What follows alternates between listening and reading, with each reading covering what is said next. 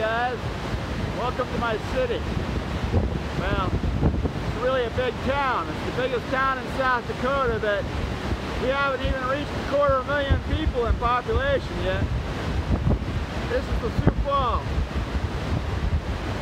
or the falls at Sioux Falls. I've started a few different channels. They're supporting my businesses or my art, and then I've got a lot of fonts I design, and of course I design websites and logos too. So I've got a bunch of channels, and one of them is Windows Notebook, and there I show you little tech tips, like how to replace the screen on a laptop or a netbook. I got a review of my new computer, and I'm willing to do other reviews of other computers, and then I've got a smartphone channel, Widget Droid.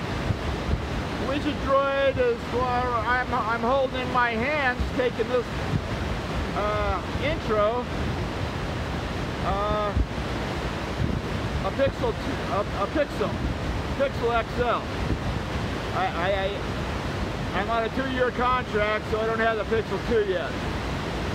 But it's a nice phone. It was the best at the time, and others have since replaced it. Ah well, technology marches on.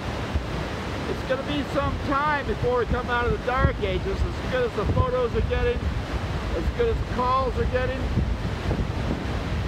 You know, there's a lot of problems with smartphones these days, even with computers. But computers have really matured in the last decade. I can guarantee you that. I started out with a Commodore 64. Yeah, I'm old. I'm real old.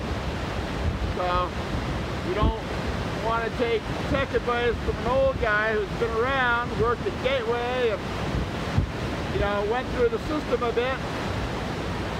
Never really got any success working for other people, so I tried by hand on Facebook and Twitter, and they spied on us and conducted warfare, guerrilla marketing against us by coming up with these elaborate portfolios of everybody, you know, and they got rid of the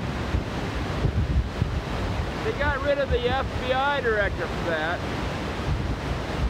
The FBI, the guy that liked to wear women's clothes, you know, he had a file on just about anybody he needed. This is the kind of marketing that I hate, and I'm a marketer. I think it's absolutely, you know, on Facebook, which is supposed to be a neighborhood website, we're supposed to be treating everybody fairly and being neighborly. And Facebook has this policy not to allow hate and fear promoting advertisements, and they did it. They did it to us. They colluded with the Russians, and not happy thoughts. I had all my brands on Twitter, and I was, you know, they're responsible too. Google is as well. So I feel a little guilty holding a Google phone. But these people colluded with the Russians, which in itself is not a crime. But they spied on us and conducted guerrilla warfare on the individual by the corporation.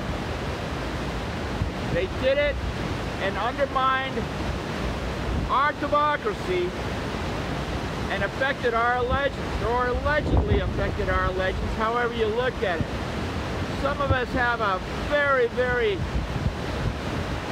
evil view of what has been done. The This outlook is not good.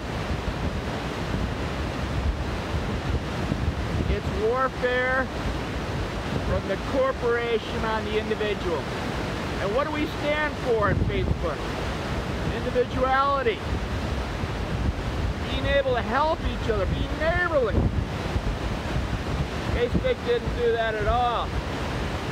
So they're probably the worst of the bunch.